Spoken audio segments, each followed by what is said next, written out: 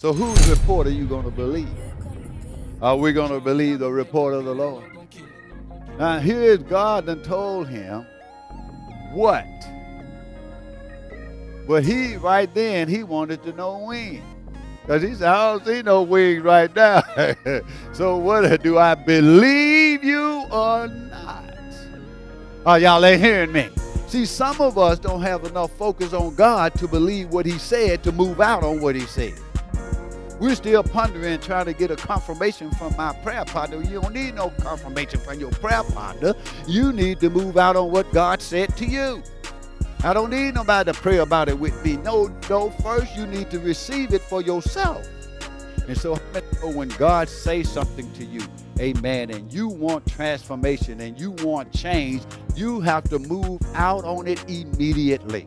You can't sit around doubting, trying to get confirmation over here, confirmation over there. No, God said it, and that settles it. How many know there needs to be an eating process if you want change in your body? If you want change in your spirit, you got to begin to eat the word of God.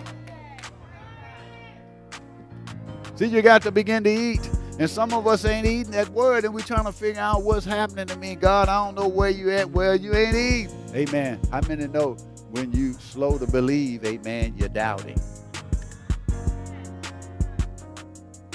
Amen. You're killing the word. Amen. You got to receive that thing instantly. Let it be no doubt. And I'm not moved by what I see because I don't see my wings yet. But he don't see his wings, but it didn't delay his journey. Things are changing at all times. Amen.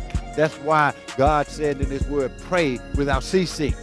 See, that prayer builds you up, amen. See, some of us, amen, we need God to continue to encourage us, and we stop praying. Man, that builds you up. That motivates you. That brings about that power, glory to God. That brings about that assurance that God is going to do what he said he's going to do. I know what, I just don't know when. Glory to God. You can hinder your healing